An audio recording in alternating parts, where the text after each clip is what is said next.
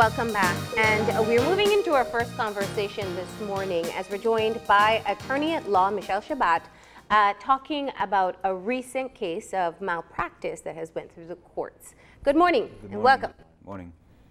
This is a topic I think people don't like to think about. You know, when you are ill and you go to a health facility, people expect the best care possible. And when things don't go right, very often people make assumptions that something is wrong, and sometimes it is the case and sometimes it isn't. Let's just talk about what the definition of malpractice is in the first place. Right. Malpractice, or medical negligence as we call it, is based on the law of negligence pretty much, right? And what the law says is that there must be a duty of care. Mm-hmm. And you know, when you go to a doctor, doctors swear an oath to save your life. And so there's a you must establish that there's first a duty of care, mm-hmm. and there's been a breach of that care, and as a result of that breach, you have suffered a loss which is recognizable by law. Mm-hmm. So it sounds complicated, but it's not as complicated. Just means there was a wrong decision. It means there was a wrong act or omission. Okay. Yes, pretty much. And how do you differentiate between what is just an error? I mean, in every profession, there must be a margin right. for error, and particularly when you're saving lives. Absolutely.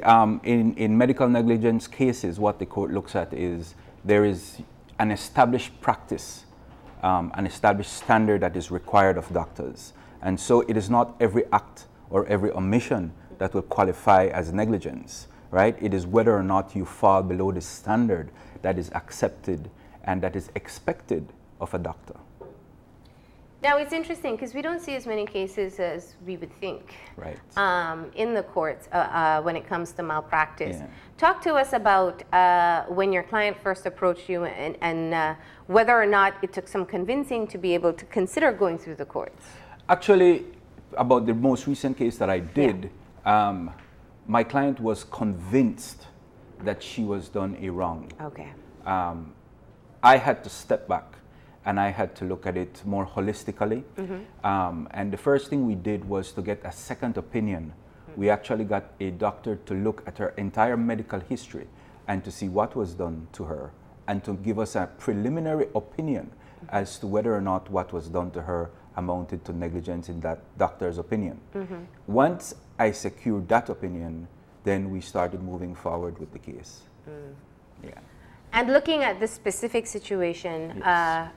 Of this particular case, explain to us the errors that were made in the process. Right.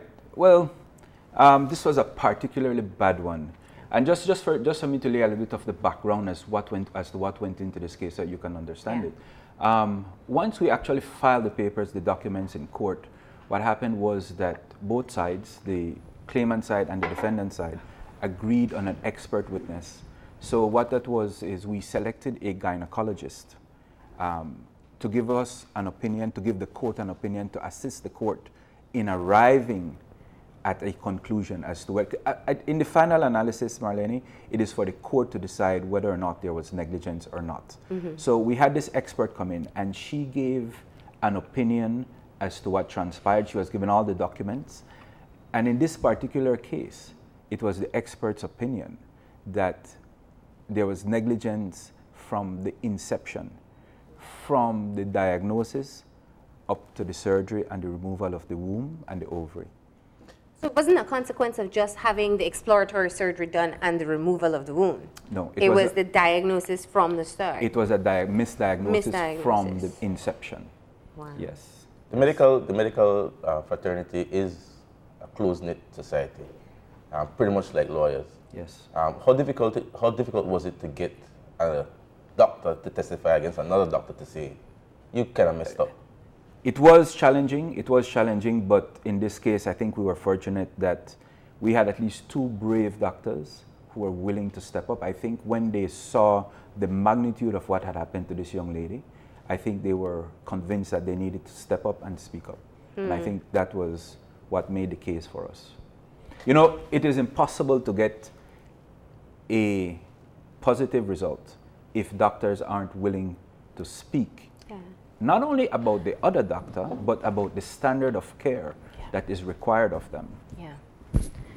And I think that's a valid point. I think you perhaps entered into the situation with your own analysis from your own investigation, but it was still left to an individual to be able to be honest about what the process should have been. Exactly. Now, the fear of misdiagnosis, I think, is one that all of us have. You know, there are two types of people. There are people who go into a healthcare facility and want to be told something is wrong, whether something is wrong or not. And then there's some of us who go in and no matter what they tell us, we're still a bit unsure. Right. From your experience in malpractice cases, when we have that uncertainty and perhaps a major surgery is being recommended, what would be your advice to people? Certainly, two things. I think when you're confronted with any major surgery, my opinion, my suggestion is you get a second opinion to validate the first. I think that is important.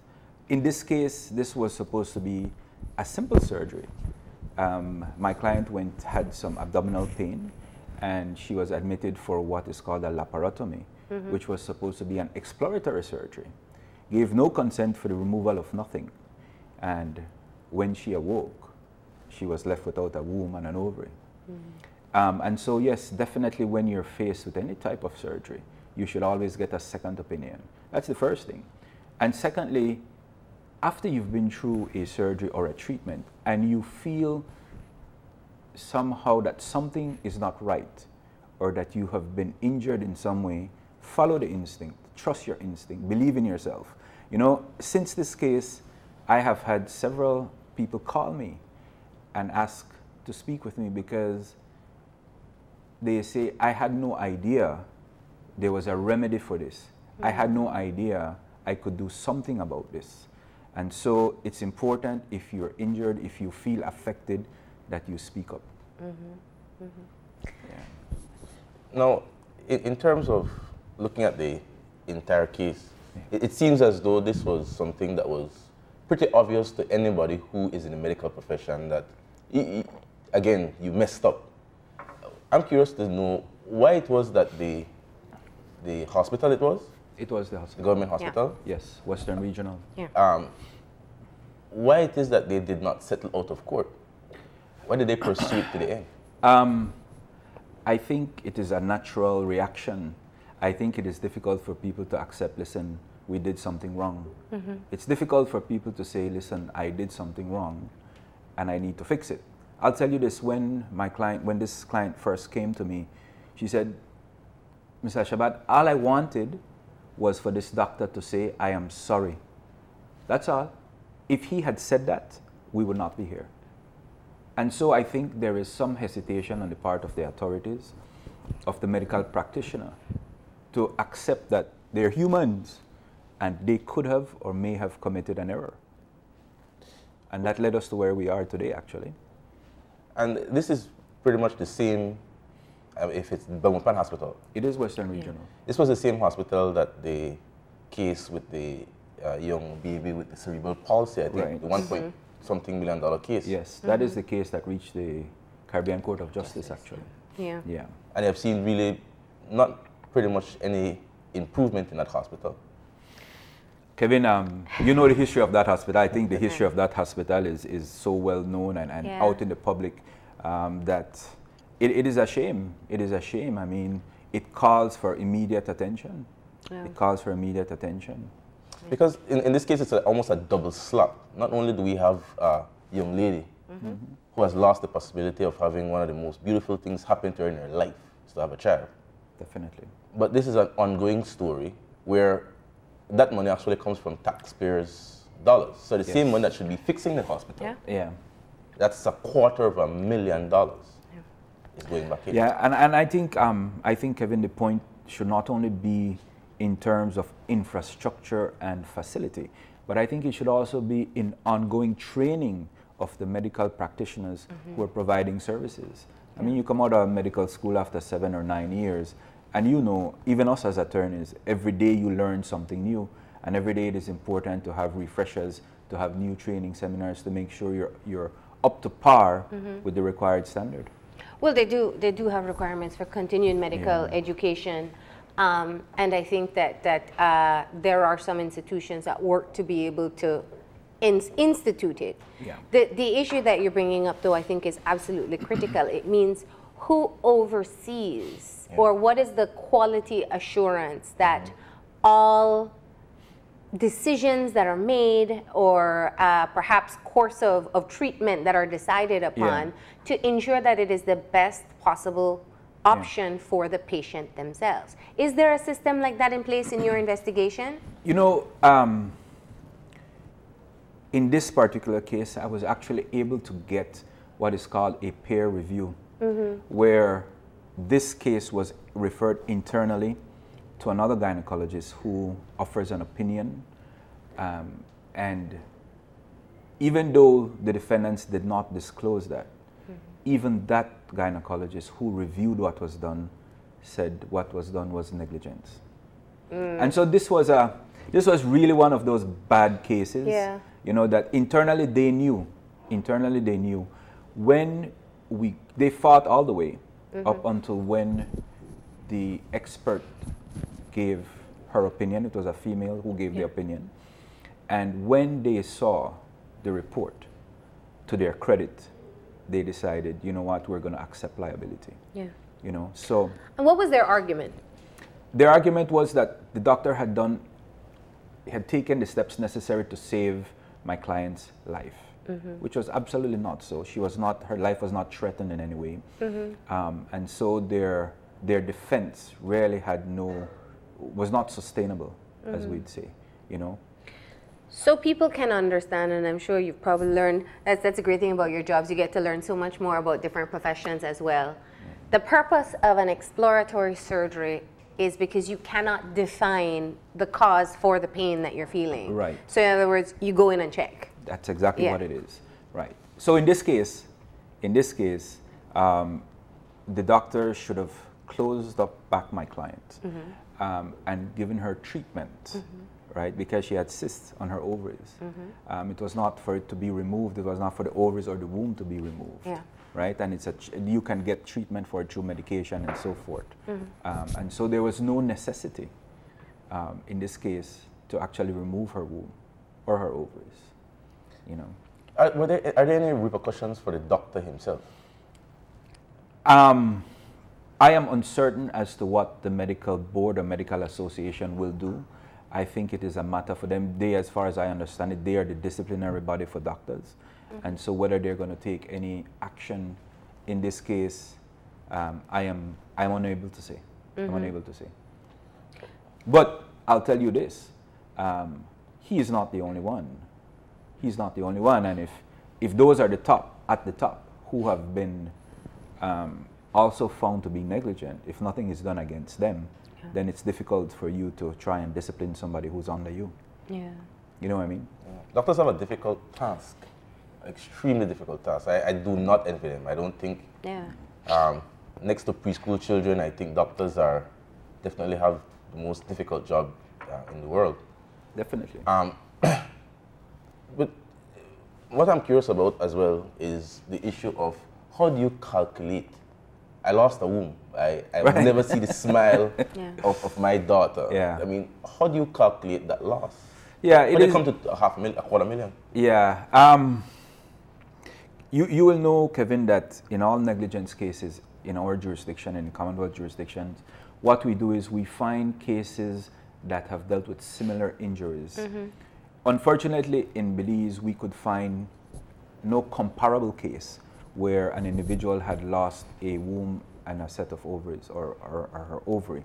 And so what we did in this case, we looked to the wider Caribbean initially to find cases with similar injuries and to find comparable awards. Most of the cases we found in the Caribbean were either 10 to 15 years old.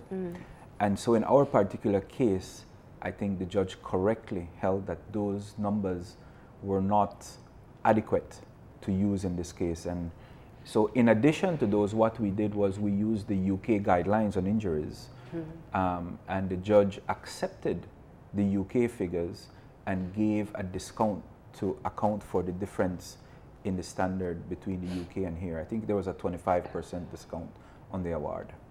But this is definitely the first case in Belize that deals with a hysterectomy and an oophorectomy. This is the first. I'm trying to understand. So it is based on the value of what the womb and the ovary would have contributed to her life? Not really. It's a difficult calculation, and it's not an exact science. Yeah. It's not an exact science. What the law says is that you must try as best as possible to put the person in the position he or she would have been had the injury not occurred. And so the court looks at the situation holistically and tries as best as it can to give an amount that would help to make, not obviously you can't put back the person, you can't give her back her womb or her ovary in this case, but what the court tries to do is to give an award to try and have the person live as best a normal life as possible. Yeah.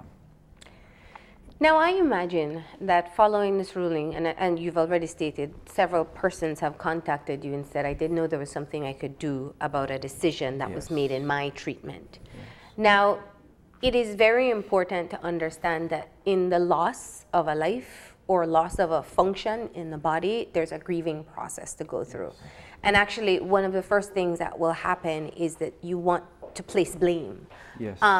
How do you help to distinguish with people who come in what is in fact most likely negligence, or perhaps they need more time to accept what they have been left with? Right. Just based on this case, and again, this is the experience I'm drawing from, what we did in this case is that we had our client actually visit with a psychologist. And so she was able to get assistance in dealing with the fact of the loss, which is a dramatic loss, especially for a young lady who's 20 years old, never had a child, desired to have a family. It's a major loss, and it's an irreparable loss. In her case, she was even diagnosed with post-traumatic stress as a consequence of her loss. And she's fortunate that she had the assistance and has the assistance of a psychologist to help her work through the emotional issues that she's experiencing as a consequence. But it goes beyond the emotional. It also goes to the physical, the disruption of the entire system. When one loses her womb and her ovary at such an early stage, it means that she's going to be going through menopause at a much earlier age. It's a major hormonal shift in your body. Major hormonal shift. So something that you would start experiencing perhaps at 50, you're now experiencing at 21 or 22. And so you can understand the magnitude of the damage that has been done to her. You know. And in helping new clients to go through that distinction? It certainly would be the same. There is a fine line, and unfortunately, as attorneys, we sometimes try to be, I said doctor, liar, and priest. But I think it is important to understand that people who have suffered these traumatic types of injuries need professional help. And so we always recommend counseling by a professional. That's good. Speaking of being a priest, there's obviously costs involved. In this case, surely it was not a free case. No. How does a person who, because these are public hospitals, so it means that these are the persons who cannot afford the private hospitals. Right. If I am wrong, in terms of, I feel like you said, I had a gut feeling that, you know, the doctor left a gauze in me, that's just not right. What am I looking at in terms of costs to, because all these tests that you have to do before have their individual costs. If I go to the doctor to get a second opinion, it costs me again, trips up and down. What would you say about is the cost prohibitive to even before you go to trial? Lawyer fees, other tests? What we do, at least in my practice, in personal injuries cases and negligence cases, is that we understand that sometimes it may be prohibitive to pay legal fees. So what we do it on a contingency basis. And so we ask for just the minimal amount of money down to be able to file documents in court once we're convinced there is a case. And so we don't get paid unless we actually win the case. Mm-hmm. No win, no pay. No win, no pay. The flip side of that, though, is that if you're not successful as a claimant, you have to pay the cost of the other side. And as you know, that can be prohibitive. Yeah. So it's not only weighing your personal costs in initiating and sustaining the claim, but it is also confronting the possibility that your claim may not be successful, and then the exposure to having to pay costs to the other side. Yeah. You know, one of the things about these cases is that it must have a ripple effect. Mm-hmm. And like, for example, in America, where there's insurance premiums, which is, to me, a side effect of litigation. Every time a doctor cuts you, he's thinking, I'm not going to be able to afford if anything goes wrong. And they also get malpractice insurance, too. Yeah. Right. I'm not sure that we have that in Belize, you know. I have never heard of anybody. Well, we have to investigate. But as this case points out, if you're working in a public facility, the liability is on the institution that hires you and not the actual professional in the job. Right. So it means that the institution has to have its own process in place to ensure that nobody is making them liable in the first place. Well, yeah, in one sense, but I mean, even if you work in an institution, it is still your act. Yeah. And you, as well as the institution, are liable at the end of the day. But certainly, I think one of the arguments against medical malpractice suits is really that the triple effect could be an increase in cost in medical attention. Yes. Well, and I wanted to go to another end, because I think, you know, you clearly pointed out, we all rely on doctors. And when we are in a very critical situation, you know, remembering malpractices is one thing, but we just want to live. And they will do the best that they can to do that. So we have also heard very real challenges within public institutions where doctors and nurses and other professionals just make do with the best that they can, with the best that they have, because of unavailability of resources, lack of human resources. I might be seeing 12 patients when realistically my time only allows for 8. Yeah. We can also see how something like this can impact the willingness of a doctor to go the extra mile. Did you also identify that perhaps there were structural issues within the institution? Maybe the doctor had a number of patients that had to be seen, issues like that. Did you find those? Not in this particular case. Okay. Not in this particular case. But you know, Marlene, those are the hazards of the profession. Yeah. You know, I mean, you have to do the best you can in the circumstances in which you find yourself. Yeah. And your best has to be meeting at least a minimum standard. Yeah. You put yourself out there, in this case as a gynecologist, then you're expected to act within a reasonable manner that is expected of a gynecologist. And unfortunately, we don't live in a society where everything is 100%, and we don't have facilities where everything is 100%.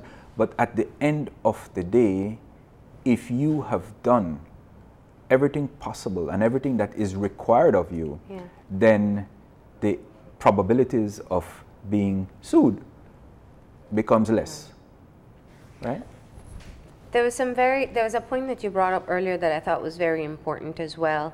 You said that the case of the patient went for peer review. In other words, a doctor consulted with another physician, another specialist in his area, to say, do you think this is necessary?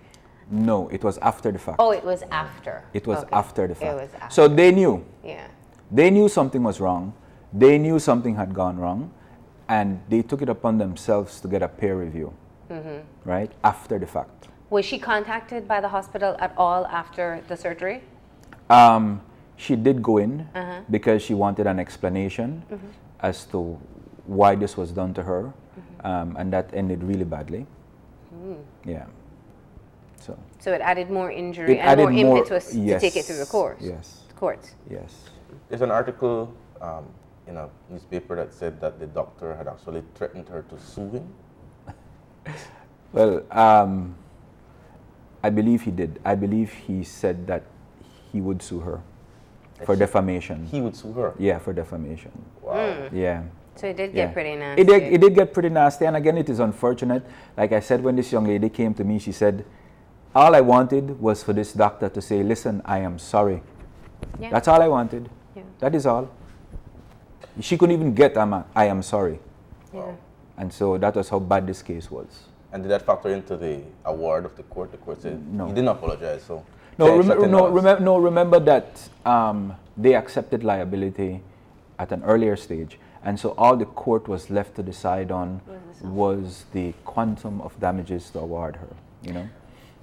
What have you learned through this particular case that you think will be helpful for others seeking medical attention to take into consideration? Yeah, I think couple things. The first thing is that not every injury amounts to malpractice, right? Not every injury is medical negligence. Yeah. I think that's the first lesson. The second lesson is if you feel you're injured, if you feel something has been done to you, you need to speak up. You need to ensure that you have it ventilated and investigated properly. Don't stay quiet, you know? And I think the third is more of a warning. When you're out there and you put yourself out there as having special skills, you have to ensure that in fact you have those skills. When you take people's lives into your hands, if you don't know, say you don't know. If you need help, get a second opinion before you take certain steps. Yeah. You know, do you feel that in Belize it's very hard to get information? I mean, we've seen it everywhere, just to get simple documents. Yeah. And surely there must be some benefit from being able to feel as though if I don't do this right, I'm going to be sued. Yeah. Are there any things that you discovered within the actually collecting of information to prepare for your case that you said, man, these documents should really be here quickly so that somebody who can't afford an attorney could actually look at it themselves and put everything together, bring it to the attorney, somebody from Crickesarco? Right, right. Did you find anything like that? Well, unfortunately, information is not forthcoming, right? At the initial stages, it was difficult to get the medical history, the notes that were taken in the surgery. It was difficult to obtain. But as you know, in the new court system that we have, we now are required to give disclosure of documents. And so when we got to that stage, they had to reveal all the documents they had at the time. So yes, at the initial stage, they give you the runaround, they block you every step of the way, and they try to prevent having to give out the information. But once the case is started, it becomes a different story. How difficult is this process for the client? Extremely difficult, because you're asking the client to submit herself to further review, further examination, to go through a series of tests, to submit herself to psychological evaluation. You ask the client to relive the injury and the moments. And so it is difficult. It is not easy. It is not easy. And clients react differently depending on their circumstance. But it is always difficult. Yeah. So that's something people should take into consideration as well. Yes. What they will have to give of themselves. Now, ideally, this is not an attack on doctors or the healthcare system. It is simply ensuring that people are doing what they are supposed to do at a minimum standard that will ensure proper treatment. From what you have heard in terms of the case brought, the defense that they put up, what justified, and you said they claim that in the exploratory surgery, the womb and the ovary needed to be removed because her life was threatened. Right. Yeah. How were you able, or how is she able to identify that nothing? I mean, when you're under general anesthesia and somebody is inside your abdomen, I don't know if there's some massive bleeding or... Right. So obviously she did some research on her. How did she know there was no life-threatening situation on the surgery table to be able to know that the case was wrong? Well, she did not know that there was no life-threatening situation. Okay. She knew instinctively that there was no reason to remove her ovary and her womb. That's an instinct. She did not know if in fact there was a life-threatening situation. But it was borne out by the medical reports. She was actually given her womb and her ovary after the surgery, and she went to a second doctor to get, and they had a specimen done and sent for testing, and the test results showed that they were perfectly healthy. And so you can't come to court and say, listen, my defense is that when I opened you up, I felt that your life was threatened, and so I had to remove your womb and your ovary, when in fact the medical evidence is suggesting completely otherwise. So wow. At the time you don't know. Yeah. You don't know, and that is why I said it requires further examination and investigation. Yeah. You know, but it's her instinct. She knew instinctively that, hey, there is no reason for this. You know? Wow. Yeah. Yeah, that's... Yeah. I'm sorry, we should not take so long a moment to process it, but it's just... Yeah, and you know what? You know, she's a great advocate, though, and I think that has to be identified. A lot of us have things done to us, and we sit back, and we know it, and we do nothing. Yeah. But she took the steps, and that's she took the very steps. She clear. is very brave. Yeah. She is very brave, and I'll tell you what, not only is she brave in trying to have herself not only vindicated, but compensated for the wrong that was done to her. She's brave to stand up for other women to whom this has happened to. And I'll tell you, she has been subjected to slurs and to comments and beyond what is necessary. You know, so she is brave. She is brave. I mean, the comments, those sort of comments beyond the medical? Beyond the medical, you know. I mean, people knew what happened to her, and they made comments about her, and, you know, totally wrong. Yeah. But she stood up. She's a very brave young lady, and I mean, credits to her. Yeah. Police officer, right? She's a police officer. She's a police officer. Well, at 20 years old, I think she's definitely a brave woman to follow up through the process. And that is something that we can learn from as well. Yes, yes. Even if the investigation leads to the fact that it was necessary, if you feel something, you follow through with it. You follow through with it. Yeah, she's brave enough. She stood up not only to the doctor, but to the government, who is the doctor's employer. And hers. You know? So she's very brave. Very brave, stood alone, did not think twice because she knew she was wronged. Yeah. One of the interesting things, is there a time frame that if I go to KHMH and, you know, I'm watching this on television right now and I say, listen, I need to get one of those attorneys because scissors was left in me. Yeah. But it happened about 2 years ago. Yeah. Do I still have... Yeah, I believe the statute of limitation is 6 years. It falls under personal injuries. Yeah, even 6 years. Even in relation to medical negligence. Even in terms of against the government hospitals. Yes. Yes. So you have 6 years. Yes. Yeah. Yes. Well, what about the people who are watching and saying, you know, you're just going after doctors. You're going after people who are trying to save lives. Yeah. What do you say? I say doctors, like all professionals, we put ourselves out there as possessing certain skills. We have certain obligations to the community, to the people we serve.